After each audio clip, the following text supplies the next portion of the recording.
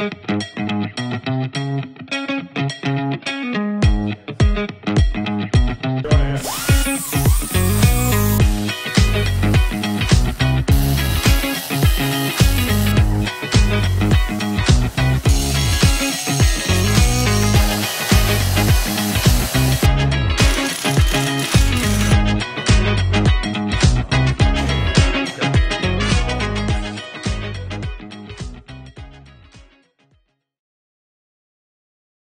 right, let's talk about some die grinders this morning.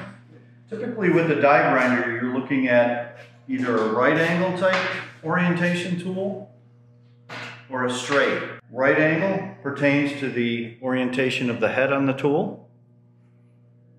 So you have your motor in the body straight through, and then a right angle gear set down to your business end. Similar tool, biggest difference that you see here, in this little right angle head, instead of a collet system that you would see in this particular tool, this collet nut, you have a threaded shaft, and we'll explain the difference of that in a second. On the straight tool, similar situation, straight motor design in the body, collet on the end, straight out from the motor spindle. This tool happens to be rear exhaust, where the exhaust comes out the back end of the tool. Safety lock throttle, which you'll find typical on all the UT products. So you can't depress that until you push aside the spring-loaded lever. Fitting on the back end of the tool, this is a standard 1/4" fitting, and we're using a 3/8 airline. We'll get back to the two right angle heads. Typically, on a standard die grinder, which most machinists will have in their tool chest, this is a 1/4" collet, and essentially you'll see the shaft will thread into the nut tightens, the collet, and your accessory is now locked into the unit. On this particular tool, similar situation, we're going to use an abrasive roll-lock type disc setup with a backing pad. Only instead of the 1/4" shaft, we actually have a threaded female opening. That opening is going to thread right on the bottom end of the spindle thread. And essentially what you've done is you've reduced the head height of that tool. So you can see the difference in the height. This is a great tool for tight quarters, getting into corners, nooks and crannies. All these tools that you see here require 90 pounds of pressure, and typically we'll use anywhere from 4 to 6 cubic feet per minute volume of air. All air motors require lubrication. So typically on an air tool, you're going to take the tool, take your bottle of air motor oil, and you're going to put it in the end, and just do a couple of drops.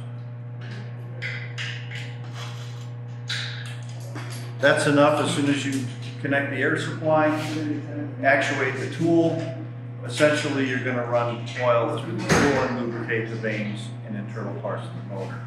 So in addition to that, you'll have a right angle gear set that needs lubrication, and there's grease that's required to go in this head. So how do you get the grease in there? That's a little Zerk fitting.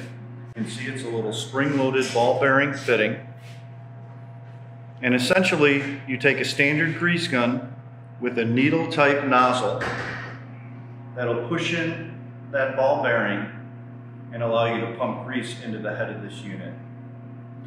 Every tool with gears you're going to find will have a similar type Zerk fitting, and you'll also find it on other tools like impact wrenches and other grinders.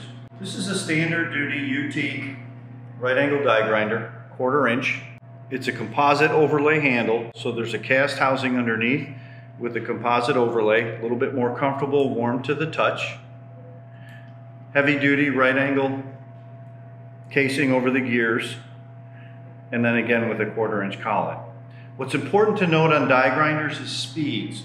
This particular tool is a 20,000 RPM, and you'll find on the UT products, typically the model number and specifications for speed are right on the lever throttles, laser etched.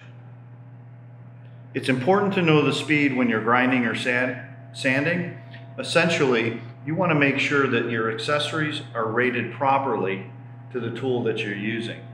If you have a 20,000 RPM tool, you want to make sure that that accessory is rated for at least 20,000, if not more. So let's hook it up and give this a shot.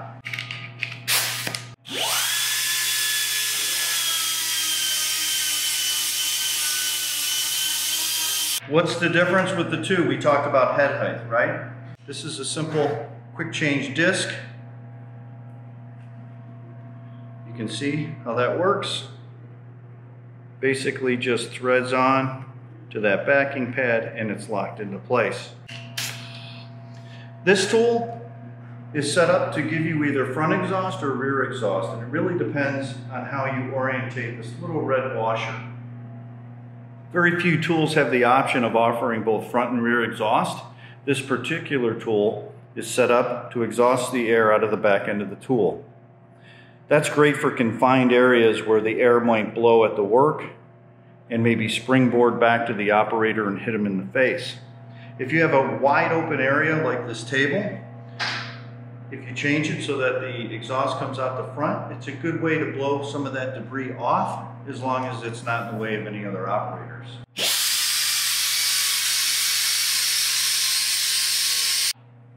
So you can see the same function as the full-size right angle.